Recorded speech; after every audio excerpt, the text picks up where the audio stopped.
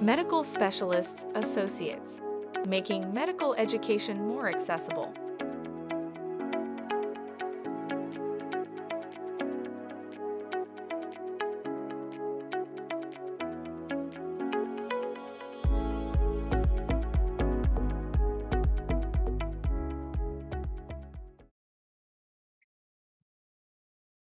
So thanks for joining me for part one here of our treatment of alcohol withdrawal disorder.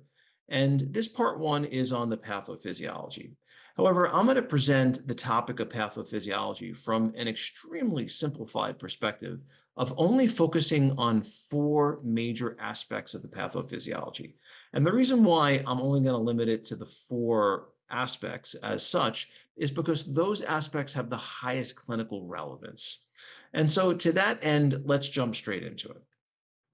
However, before I get to the first topic of pathophysiology, I wanted to show this slide here to emphasize why we as healthcare providers should want to understand this disease state as much as possible. And that is because of its huge prevalence in our society. So at the time of this talk right now, 17% of men and 8% of women are or will become dependent on alcohol at some point in their life and hence at risk for withdrawal. And unfortunately, the rate of women becoming dependent on alcohol is actually increasing at the time of this talk as well. So to that end, let's jump to the first topic, which is actually two in one. It's the relationship between GABA and NMDA receptors. And so I want to present this topic from this perspective is life is about balance, and our consciousness, our ability to stay awake is no different. We don't want to be so sedated that we can't open our eyes and function. And at the same time, too, we don't want to be so hyperactive that we can't focus. And that is really the relationship between GABA and NMDA. And so with GABA receptors, if we hit the GABA receptors or activate the GABA receptors too much, say with excessive drinking, then what happens is that it'll cause a depressed mental state. However, it'll cause a depressed mental state at first. But remember that our bodies are constantly adapting to our surroundings and our environment. And so if we continue to drink, our body's going to do everything it possibly can to try to stay awake. And so on the GABA side, what it's going to do is it's going to decrease the number of GABA receptors to simply make it harder for that amount of alcohol in our system to cause sedation. However, on the flip side are the NMDA receptors, which are responsible for giving us excitation.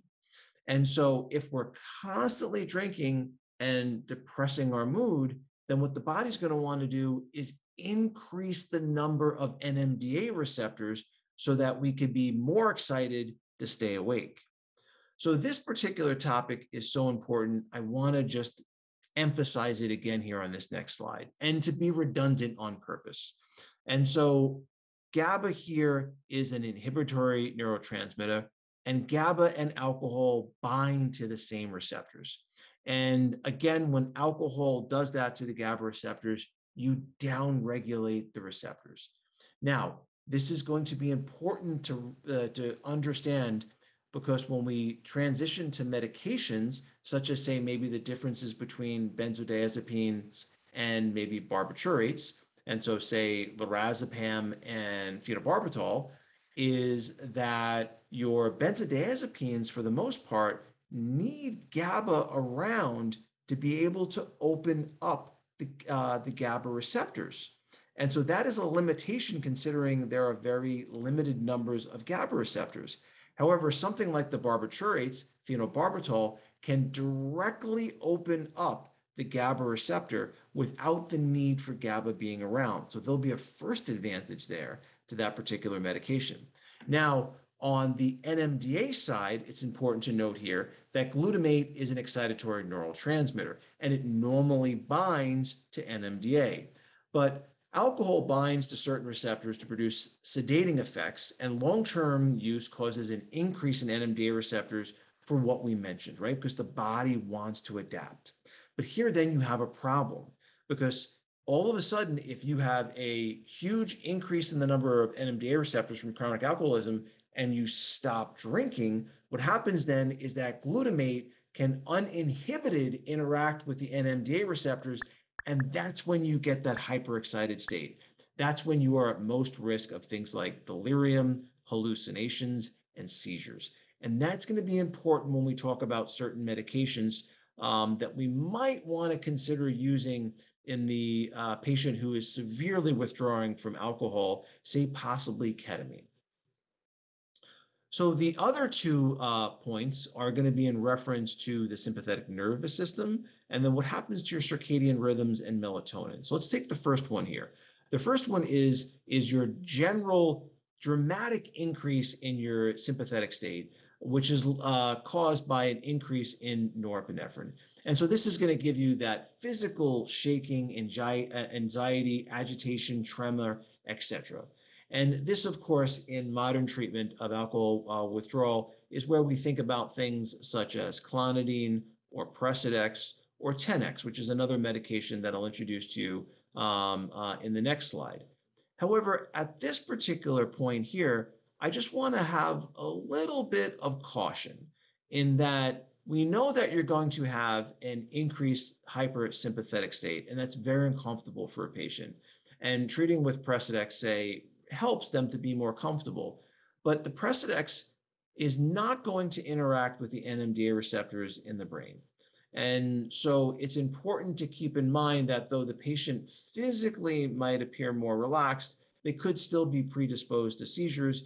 And we, of course, need to ask in their history, have they had seizures before? Because those are particularly the patient that could be most at risk for having a recurrent seizure. And we could, again, mask our ability to pick that up to a certain degree by only treating, say, with an alpha-2 inhibitor, such as Precedex. However, the other thing that happens in these patients is that they just dramatically imbalance their circadian rhythms, and they have a huge decrease in melatonin. And one of the things that we really want to do for these patients to help break the cycle of their withdrawal is get them back into normal circadian rhythms, and supplementing with something like melatonin is going to be really important to achieve that aim. So that's it for this topic. I look forward to seeing you in part 2 when we talk about the medications. Thank you.